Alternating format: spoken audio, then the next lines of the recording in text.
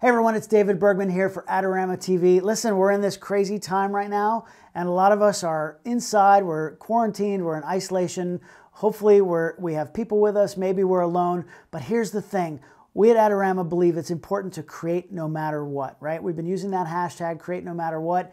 Of course, if you're on the front lines, if you're working, I totally understand. We thank you for your service.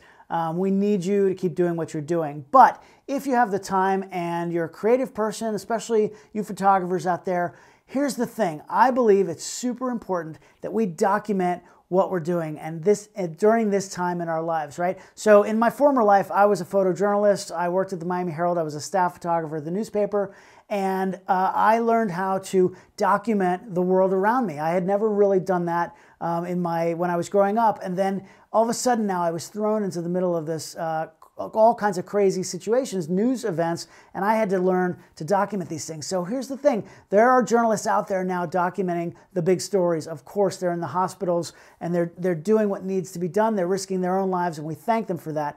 But those of us who are stuck at home, we can also document our surroundings. Here's the thing. Think about anything you know about your great-grandparents' wedding, right? You probably only know it through pictures. You may have seen some old black and white distressed photos, and that's really all you know about it.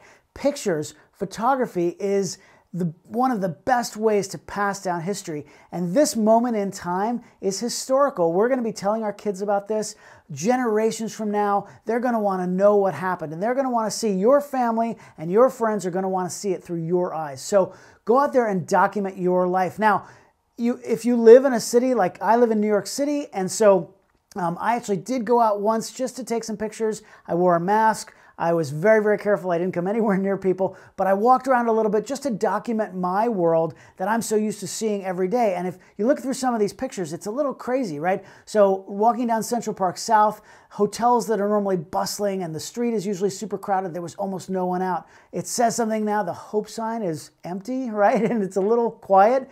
Hopefully, we're going to bring hope back, and we'll be back out there again soon. But for now, we've all got to stay in. So obvious things like signs, there are signs that say COVID-19, stay home, and then in the background you can see everything's really quiet. Times Square was desolate. It was really, really quiet out in Times Square. Central Park, this conservatory booth usually has a person in there staffing it, and there are people waiting to get maps. Columbus Circle, there were no cars, almost no cars driving by.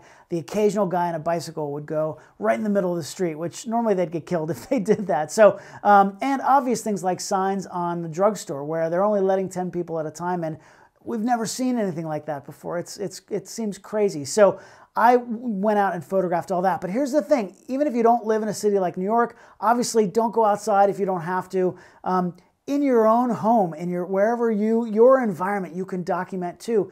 If you have loved ones who are staying at home and working from home, you can document that. If you are homeschooling your kids, if you are just sitting around more than you usually are in your pajamas watching TV, make self-portraits.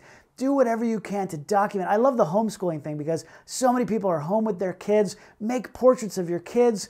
Do the things that you never had the time to do before and really show what your life is like. What's important to you, I want you to pass down. I want you to document it and pass that down through generations. So let me see the pictures you're making. Let me see how you're documenting your life.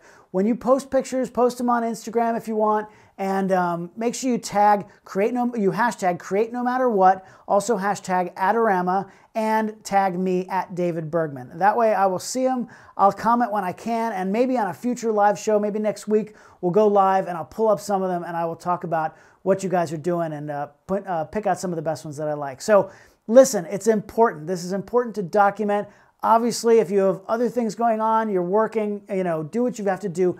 But as a photographer, stay creative, stay active, keep that mind going, do what you can to make interesting, unique photographs so you can show future generations what our lives were like during this crazy time.